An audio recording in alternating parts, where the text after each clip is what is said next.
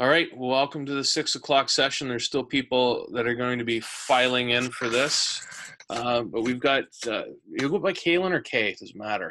Doesn't really matter. I typically go by Kay. Kay Morissette, Louisville Cardinals. Yeah. She's going to be talking about controlling the draw, some tips, techniques, maybe a secret or two, maybe.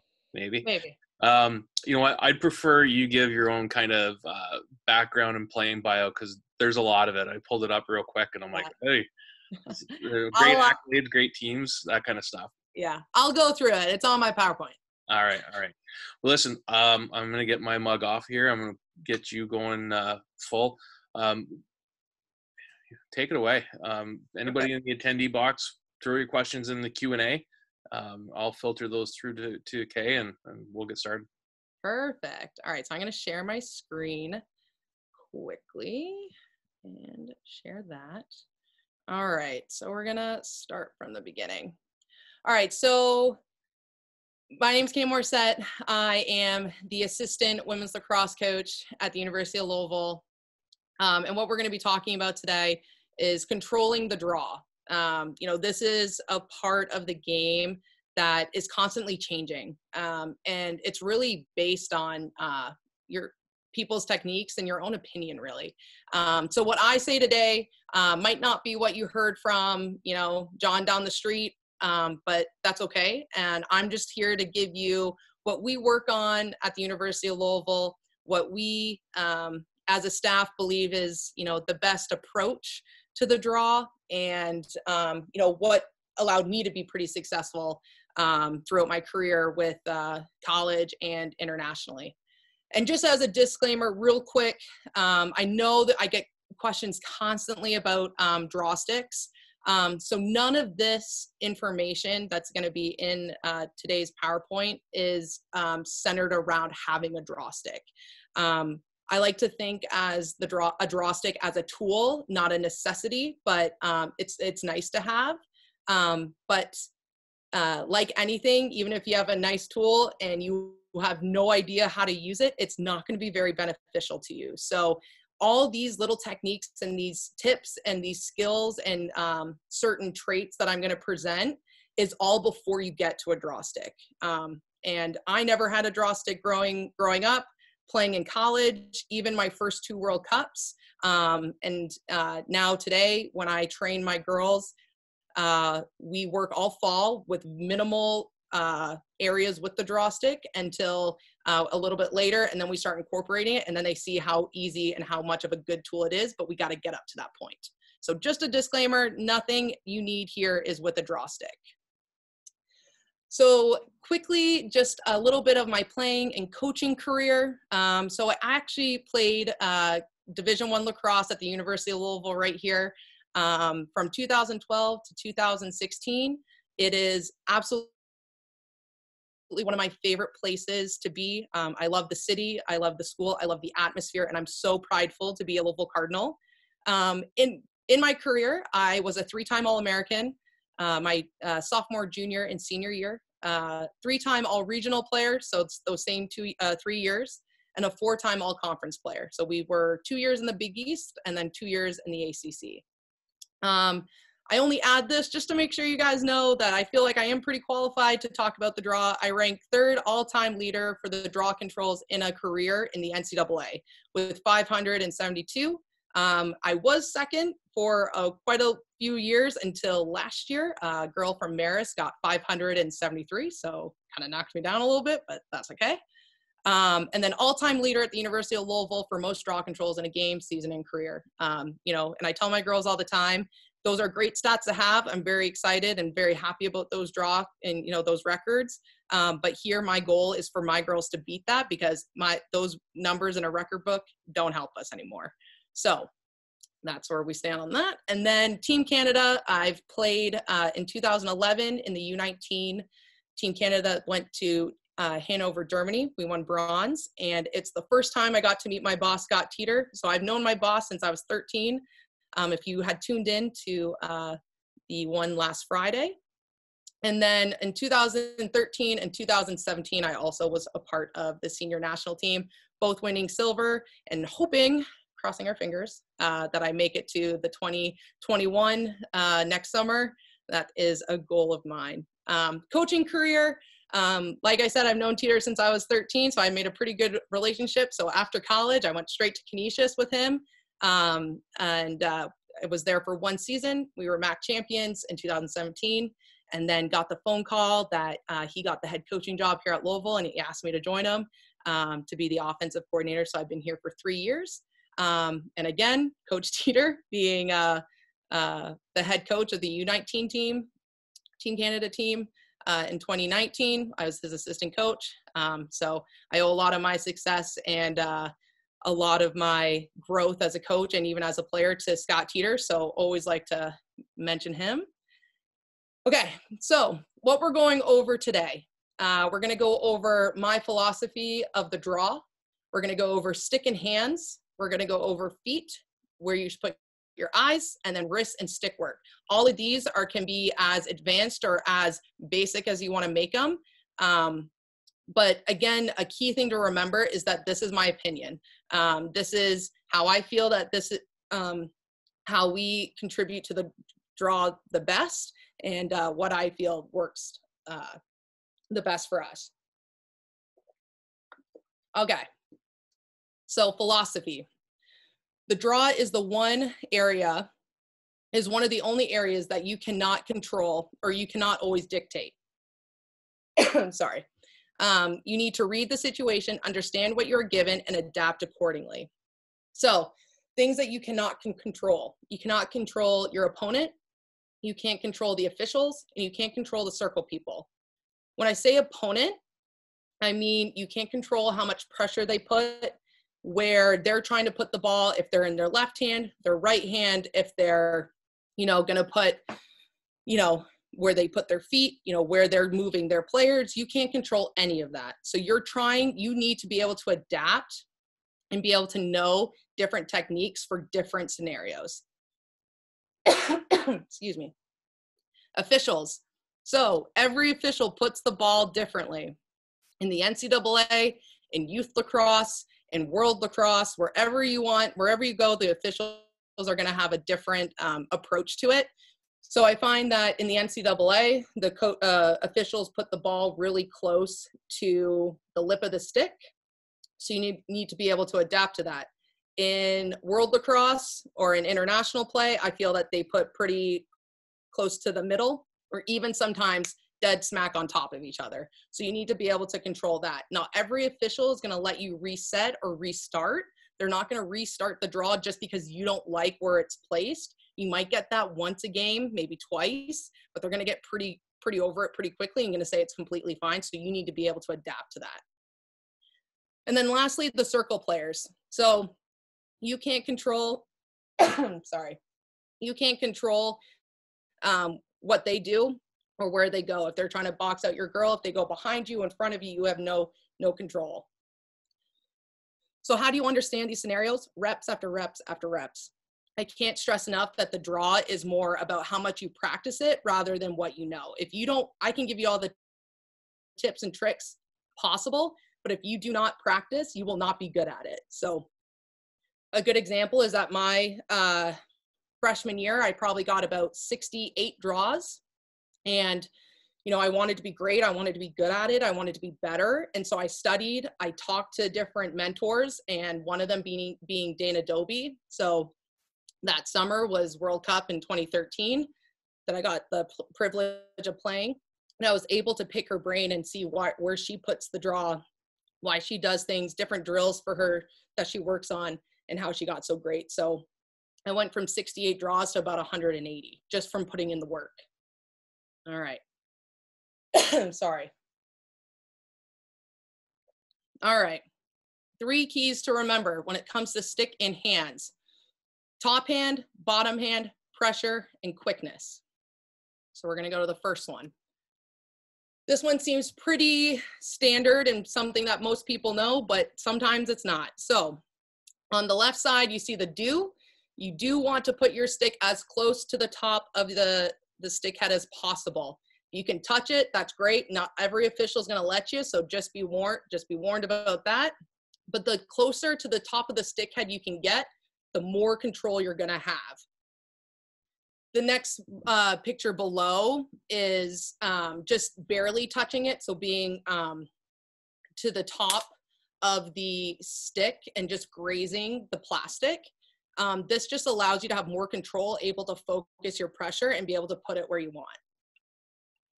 The second or the last picture on the don't side, you do not want to see your shaft. You do not want to see any of your shaft. You have no control. You have no pressure. You are not able to put the ball where you want. And it's just going to be, you know, kind of, you're out of control. So basically what you want to do is try to get as close to the top as possible and try to limit the amount of stick that you see when it comes to your hands. The bottom hand, what you want is parallel to your waist. So on the do side, you see Monica, and I should shout Monica out. This is one of my old teammates. She is 2 years older than me, so I played with her for 2 years, and she is currently trying out for Team Puerto Rico. So we train a lot together. We, throughout this quarantine, you know, always staying 6 feet apart, but not touching the same thing, but we've been doing something called lax cardio. So she was pretty excited to do stuff about the draw, so she was able to help me out. So this is Monica. She's great, and you'll see her throughout the PowerPoint. But you know, Monica here, you see that her on the do side, her stick is parallel. She is looking at the ball, and her on the first picture, you see her hand at the bottom of her stick.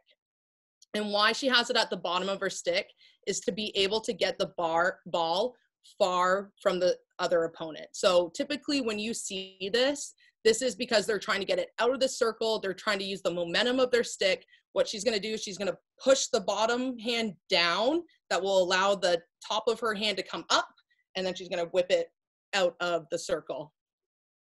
The next one beside it is choking up on the stick. And this typically shows me that the person is trying to get it to themselves. So less stick, a little bit quicker momentum, that's going to allow the ball to go shorter and not as high and as far, and she'll be able to self-draw and be able to run out of it. So these are the two ways that you can hold your stick, but always wanting to make sure that they're parallel. The next is the don't side. And I see this sometimes with international play, is keeping the stick really high up, because what they're trying to do is use all their momentum to pull it down and get it out of the circle. But what I find with this, it takes too long to get from here to the bottom, and you kind of just lose sight of the ball, lose track of it, and you won't be able to find it. It's really tough to do and to master, and it's not something that I encourage. So again, keeping it parallel. And the next one is being below your waist. Now, in international play, you are allowed to do 30 degrees up or 30 degrees below your waist. And this can be an advantage sometimes if you're a very finesse player, but when you're teaching the draw and trying to teach a younger player or someone who has never taken the draw, this is a really hard skill to do, because you're already at a compromised position, and there's really hard to get a lot of power out of there because you're already so low. So this position is more for someone who has taken the draw for years, and it's something that I still don't do very often. All right, so this is probably one of the most important slides, and probably one of, not the best kept secret, because it's something I preach all the time, but it's where do you put your pressure? Now, if you were to put your pressure right dead smack, full on another opponent's stick, you're basically saying, here's the ball, because as soon as the whistle blows, that person's gonna open up. You have so much momentum that you're just gonna push the ball into their stick. So what I say to younger players, or even my girls, and this is the first couple weeks that they come back to school, you know, we work on focusing our pressure at the bottom of our stick. And we do that because, yes, your first motion has to be up, but we want it to be also that you're turning your stick here while you go up to initiate that ball rolling into yours. It's a tough skill to master, just because a lot of times you see players doing this, like their first motion pushing, which is illegal. So you have to go up and push and pull it out. a way to initiate this skill is by doing it against something that doesn't move, right? So what doesn't move is a pole or a goal or whatever you can find, a tree trunk for anything. Whatever you can find that doesn't move, this is a really great drill to focus on tilting your stick and pulling up and away and getting that ball away from the pole. So this is Monica, and you'll see myself doing it as well. But basically what happens is that if you were to just pull it up, the ball wouldn't go anywhere. It would skid like across the pole and you'd probably lose it underneath, or it wouldn't go where you wanted it. So it really makes the draw person have to focus on putting pressure at the bottom, tilt their stick, push their bottom hand down and turn their top hand and pull it out. And you can put it anywhere other than straight into the pole, but you can place it and you can work on different placements. So I'll just play the clip quickly. So Monica's going off my whistle. I turned off the sound just because we didn't need it. But every time Monica's gonna put it in a different spot. So she's gonna post up, she's gonna lean and then use the bottom to get it away from the pole, pushing up and out. Here I am just pushing it forward, trying to show that you can put it anywhere you want and you just run onto it and you just finish the drill. So here, putting it right behind me, following it, tracking it, running onto it. So again, this is really good to work on putting pressure at the bottom because that's the only way you're gonna get the ball away from your opponent, which is the post. So we can go over that. Okay, the last thing to do with hands is quickness. Now, way or a reasoning for this is because, and this is going to be the next topic or the one after, is because we look at the ball, right? We're looking at the ball, we want to track the ball. So what we're listening for is the whistle. So in this clip, you're going to see Monica just pretending to be against an imaginary draw person. And all she's going to do is hear that whistle and just try to move her hands as fast as possible, right? This is going to work on, listening for the whistle, moving when the whistle is blown, and making sure you don't have that self-start because you don't see the ref coming here and then moving her hand. You only hear it. So here, like this. So every time she's moving, she hears a whistle. So it's like tweet, she goes, moves, and there she goes. So you can see her looking at her stick, trying to follow where her stick head is going. And a really good key as well is that wherever your stick head is pointing is typically where the ball is going to go. So I always encourage my players to watch their stick head in this drill. Again, this was Monica's first time doing it. So it's a little bit not as polished as I would hope, but in a perfect world, she would be here, pulling the ball, kind of moving her head and then setting back. And the way we work on quickness and discipline in this drill is by slowing down the whistle in between the whistles, speeding it up so that your player doesn't get into a rhythm, because it might go like tweet, tweet, tweet. And if you pause and they automatically go because they're in that rhythm, we don't want that, right? We want them to be here, listen for the whistle, react quickly, and then reset, and then wait for that whistle and then react quickly. So that's quickness. All right, for feet. Kaylin, I just had a question pop in. Does pressure mean at the bottom hand or the bottom of the stick head? Bottom of the stick head. That's a good question. So so your top hand, bottom of the stick head.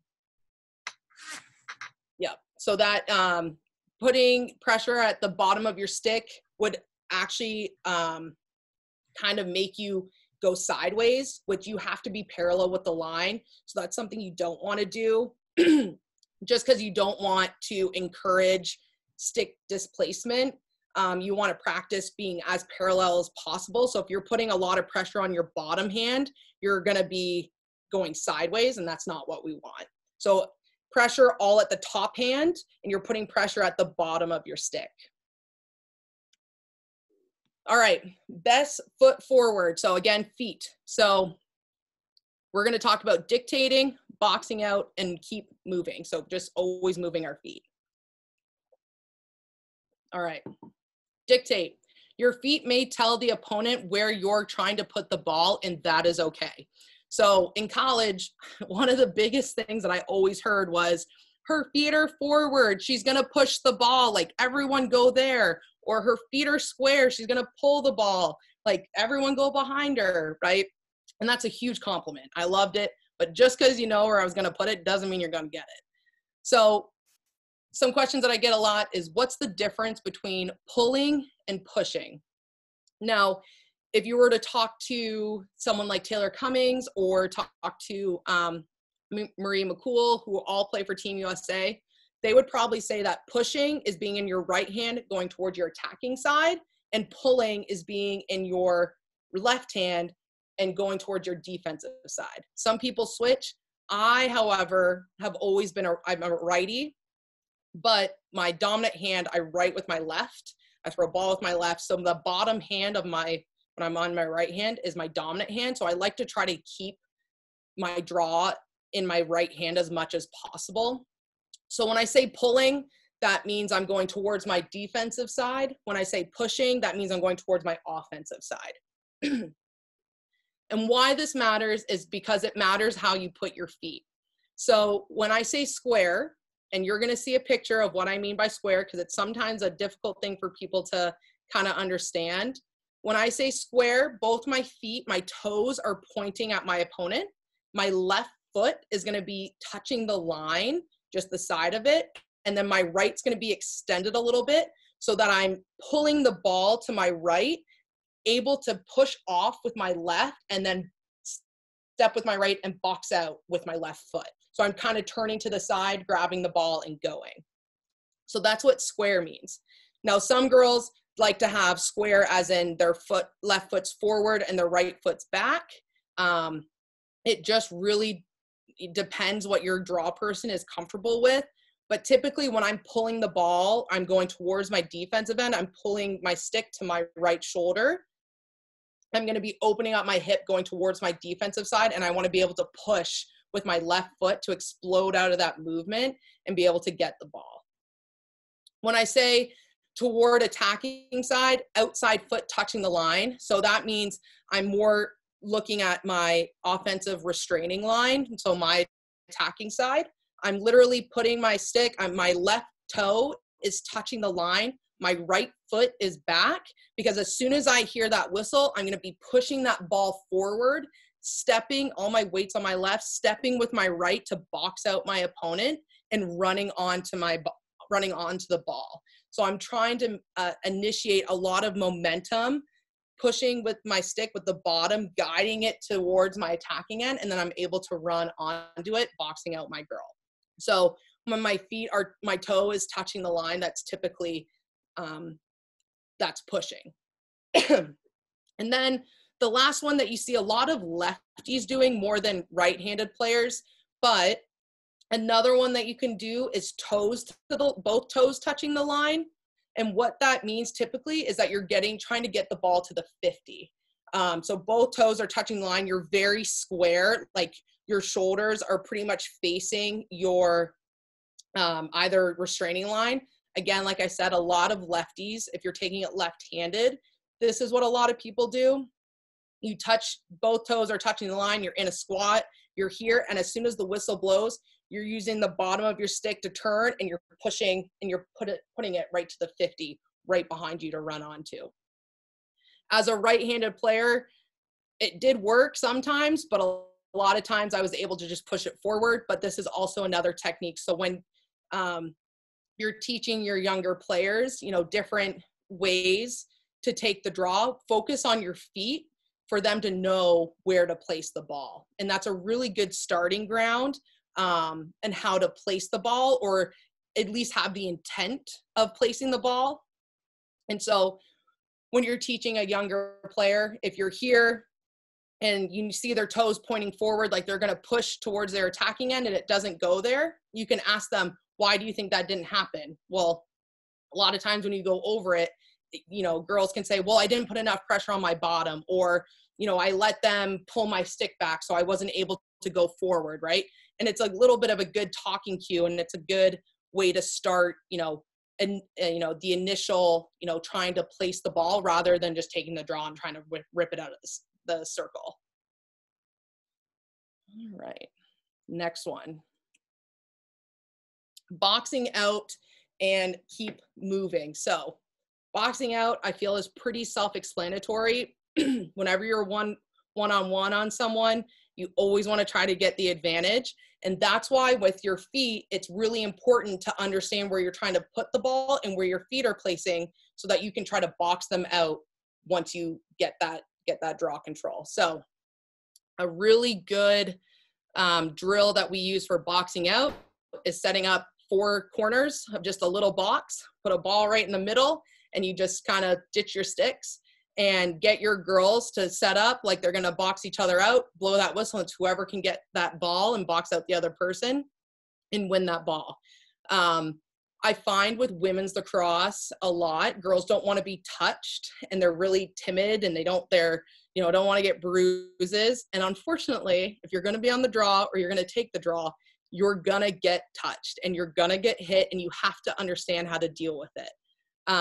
So again, boxing out is key, so that anytime you have a draw person taking the draw, always think of placing and how do you get your body in front to get that advantage. So just always trying to swing that leg in front to show your back to get that ball, trying to run ahead and be able to secure and just make sure that person is behind you.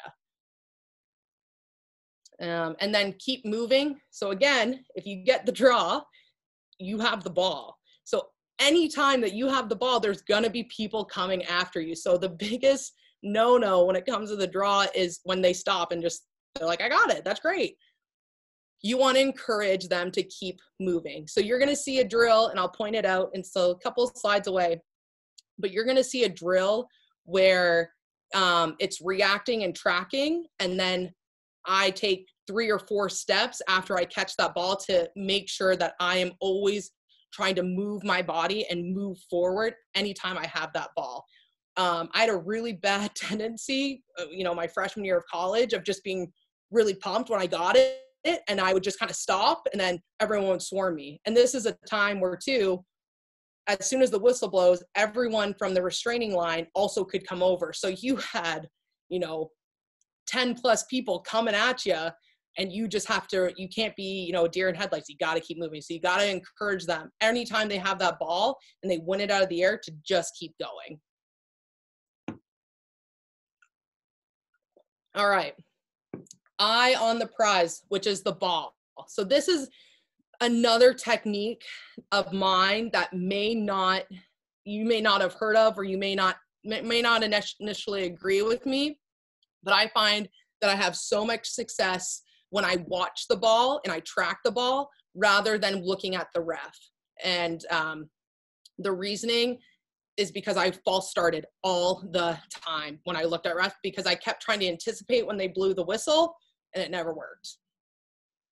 So this is just a picture of me playing, I think it's against Boston College. And this is my square stance. So going back to the last topic with your feet. So this is what I mean. My left foot has all my weight on it. My right foot is there ready to be propelled and pushed forward by my left when I try to get it into this area right here. I don't know if you can see my mouse kind of going here, but that's where I'm trying to get the ball. But this is more looking at my eyes. So I'm looking at the ball, ready to track it and then react. And why we do this is, again, like I said, to try to stop the self-starting, and also to be able to find the ball even if we win or lose it. And I found that when I looked at the ref, or even when my girls look at the ref, their whole body turns, right? So they're turning away, especially if the ref is behind them. They turn away, they hear that whistle, they go, and they have to try to find it in the air rather than staring, waiting for that anticipation, ready to go. All their pressure's at the bottom of their stick. And as soon as they hear that whistle, they're turning. It's super quick, and they're pulling it to their right or pushing it to the attacking. And I just found that it had more success, because even if I lost it, I still had to step forward, because that Boston College girl, was staring at the ref, had to find it in the air, and I'm already taking off because I've already tracked it and I already found it. So I encourage all my girls to watch the ball, to stare at the ball. And I actually find that a lot of girls are much more comfortable with this. And we see a lot of success because they're able to find it even when they lose it.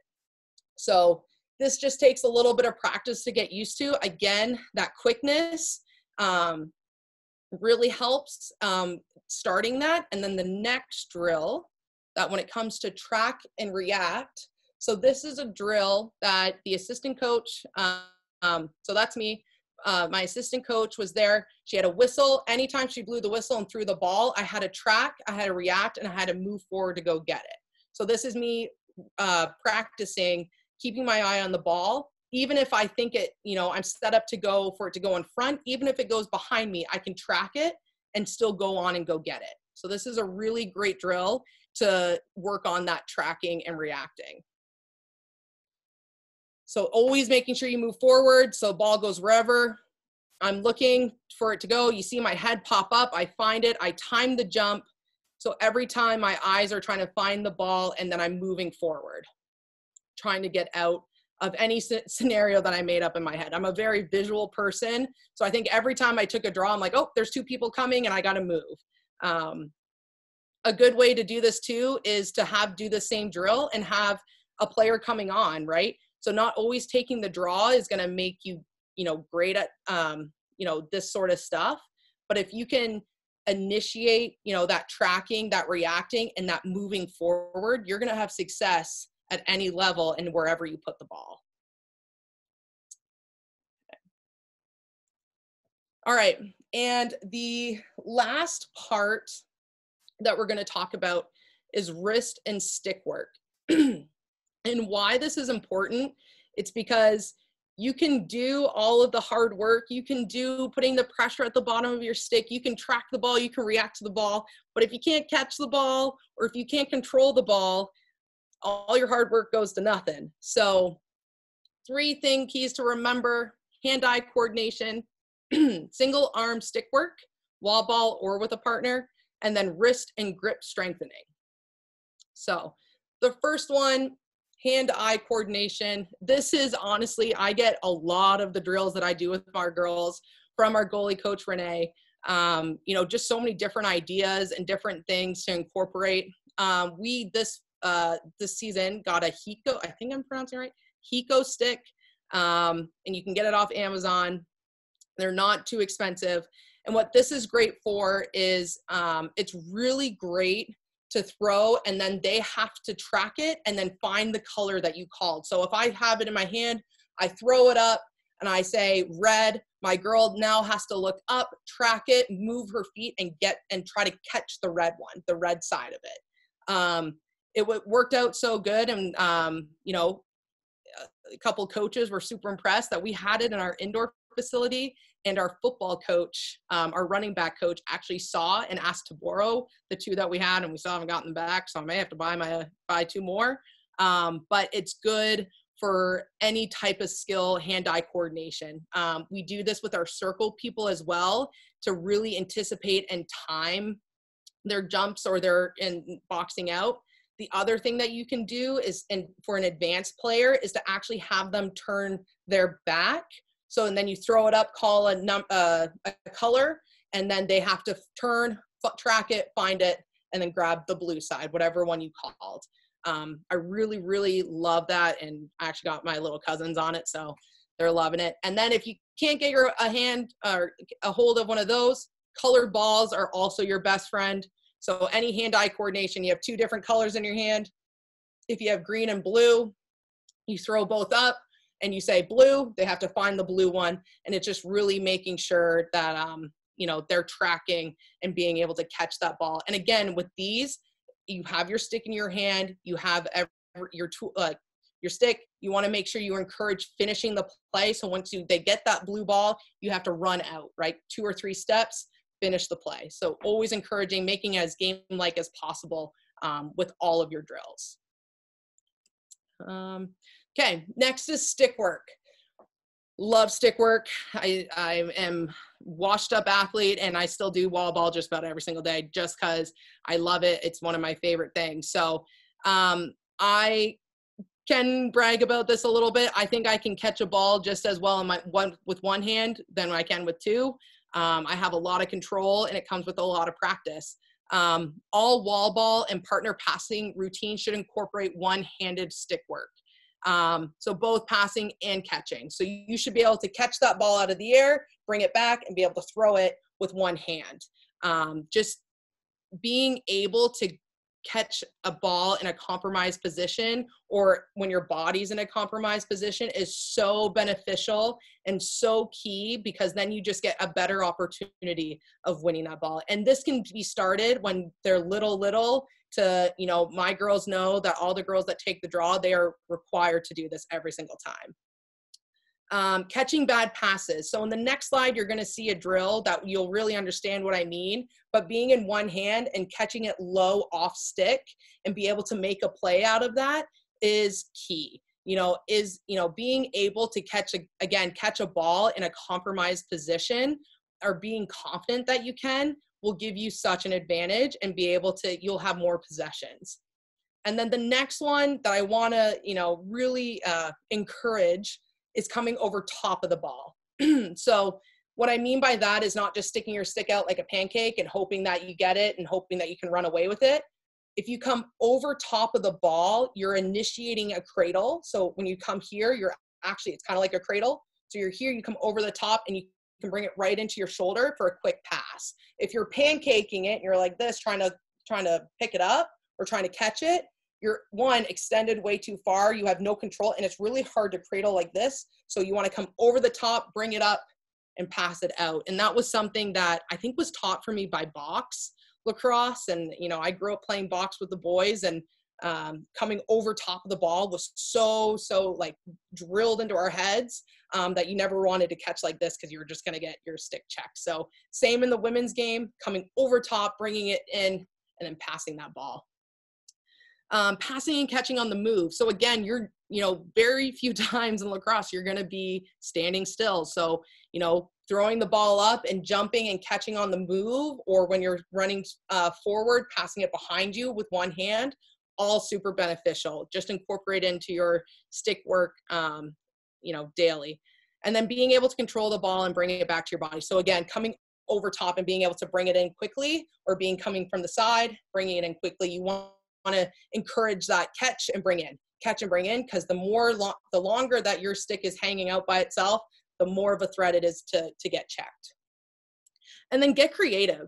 I think, we are always scared. We want to figure out the basis first, but if we get creative, like, throwing a one-handed flip, coming around doing a behind BTB or around the world, anything to be creative with your girls will encourage good stick skills. And, again, when they're put into a compromised position, they'll be confident enough to throw a good pass or be able to recognize what they need to do. And the last one is just a fun one, a 360. So you come over top of the ball, you're here, you bring it around your back, and then you're back into two. That's one that I honestly learned from just listening to my coach on the sideline, and I was just kind of fiddling around, and then I just kind of learned. So just encouraging creativity is awesome. So this is a wrist work drill that you can do. So I learned this from Dana Dobie. I think it is by far one of my favorite drills, and it incorporates so many of our key things: tracking, reacting, movement, one-handed stick work, catching the ball in compromised positions, bringing it into two hands, and then you do it into a shot. So your back is to the goal. You're going to be in one hand. Your partner's going to toss it up and put it different spots. And then you're going to come over top, bring it in, turn around, shoot. And then you're going to set back right away. So we're here. Monica threw me a ball, came over top, came back, shot. Here, up top. Always coming over top. That was down low, bringing it in quickly, coming here, being creative, just encouraging them to keep moving and to keep, catching the ball one-handed, catching it down low, coming in, bringing it in close. And then I won't show you, we did it with the other side of the wrist. Not as good at it, still need to work on it, but you do it in both wrists, you do it in both hands. And then another way, if you have a little bit more of an advanced player, actually starting facing the goal, so that when they hear go or the whistle, they have to turn around, track the ball, catch the ball, and they're it's like the post drill that we showed at the very beginning. There's just so many key elements. It touches on so many different things that I think this is just a great drill to incorporate all the time, and something that honestly we do almost every other day. All right, and just grip work. So this is in the weight room. If you're fortunate enough to be able to be in the weight room, this is something that I encourage to do. This is kind of what took my game to a little bit of the next level. And then what our draw girls here at Louisville, they do this for extra work, and they do these all the time. So this again features a much younger Kay, much more in shape, much more a little bit blonder. But this here, anything to compromise your grip. So a towel, this is a reverse row. So here, anything to pull, like to just make your grip compromised, will be really beneficial. And then the last one, or not the last one, but the next one is plate flips. Getting a plate, and this I think was 10 kilos, and just doing it as many times for as long as you can until fail, again, is really making your fingertips be able to, be in different difficult situations. You have cramping, but this just makes your grip on your stick so much stronger, your wrist so much stronger. You're able to bring in your stick, and it just translates to the field like crazy. Then the last two, again, more grip work, just around the world. Here, those are two 10-pound plates that are just faced together, and you just bring it around, again, to compromise the grip. And then here is a rice bucket. This is a oldie but a goodie. And this is, again, to get those wrists turning, to get them to come over top. I feel like this really helps with that motion of coming over top and being more comfortable and more, just it makes it easier. And then this adds a lot of stress to your wrists so that when you put your stick in your hand, it feels light as a feather and easy, easy, easy. And then that's all I got for you guys. So again, we went over, what your stick in your hand should look like, your eyes, your feet, and your grip and stick work. All of these are going to contribute to your player's lacrosse game. But like I want to preach, like I said before, just because you have these, if you don't practice, you don't, preach the same, same things over and over again, you're not going to see results. So, my girls get really frustrated with me because I make them do it over and over again, but I'm like, we got to do it so that when it comes to this situation, you're prepared. And practice makes perfect. So, I hope this was beneficial to you guys. And if you guys have any questions, all my contact is there. I mean, I love talking lax. It's my fave thing. And I got all the time in the world. So, just, email me, and it's, we can chat. You gonna take some questions now? Yeah, love questions. Right. What age would you first start teaching the draw? And this is 2 parts, so that's part 1. Part 1, I mean, there's always going to be a draw, right, at every game. So I think, as young as you can get them, I think just the bare minimums of like how to place their feet, the pressure on the stick is key, to keep their hand really high. So as soon as they start taking draws and games, that's when I would start. So I guess it would be middle school, or like 4th or 5th grade.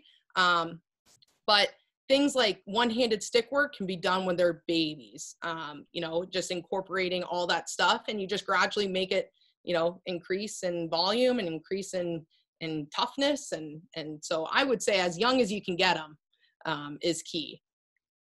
That's good. Second part, what are some ways to make that fun for the younger players? I know there's some games that you can play off of that, but I'll let you go. Mean, anytime. I mean, I coach, so one thing I joke around with is like the little babies. I'm like, I can explain a couple ways, but you don't get it. I'm like, okay, anyone want to help me out? But I think if you can make anything like a game, like if you don't call it a drill, I found like if you call it a drill, they're like, this is bad. Like this kind of sucks.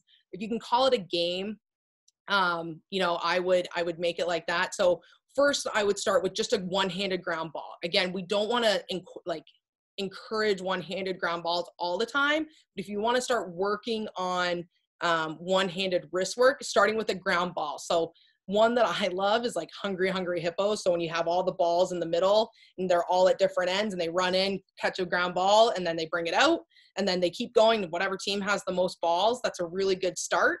And then honestly, line drills. So if you just have them, as many people as you can, because you want to keep them busy, you want lines as short as possible. But even if you can just be here, there's with one hand and you just toss it, and you just encourage them to catch it, like, perfect, give me the ball back, and then you go back to the end of the line and you just keep going and going. Those are always great. But again, calling things games and calling rather than drills are always something that I found beneficial. But yeah, and I think you got to keep it positive, right? You got to keep in just positive reinforcements and just making sure that, you make sure that they love it and you want to keep coming back, and they're going to be frustrated and they're going to, maybe tell mom and dad that wasn't very fun. But if you just keep, bringing it up and encouraging them, they're going to always want to come and do back and do it. Yeah. I mean, the draw in itself is a game, right? I mean, you're going head to head with someone. So I always found within a game essentially. So, yeah. I always thought it was one, it's kind of like a moment in the spotlight for about 5 seconds because it's just everyone is watching those two people. Right. So again, like I said, it's all different scenarios. It's all different techniques. So it is a game within a game. Yeah. So yeah, if there's any questions, you can pop them in the Q&A box, but Kay does have her contact information set in there. One of the compliments, just one of the best presentations past 2 weeks. Oh, yeah. Thank you. Thanks, guys. Sorry about my throat. I had coffee not too long ago and it totally dried my throat out. I was like, oh no, this is going to be miserable, but it worked out. We're good. So I got lots of water. Great.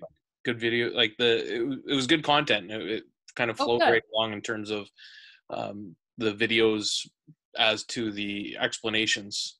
Yeah. I sometimes the draw can be really foreign to a lot of people. So when I say square, even when I show my kids, this is what square, they're like, how do you put your feet? So even me saying and me speaking and saying what I'm trying to, you need a picture, you need a video, you need something. So I'm a big visual person. So I figured my presentation should be like that too.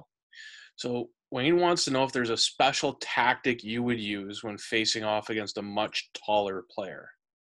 You want to get away from them. So the tactic that I would use is basically trying to initiate your circle people to try to go near them.